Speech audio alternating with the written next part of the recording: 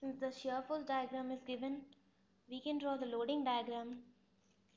Right up is negative. Since it is positive, then it should be downwards. Downwards 1000 kilonewton, Newton, and this also should be 800 downwards, and there should be reaction here and a reaction here of magnitude equal to sum of this, so it is 2200, and here it is sum of these two, that is 1600, and here a point load equal to sum of these two magnitude, that is 2000 Newton.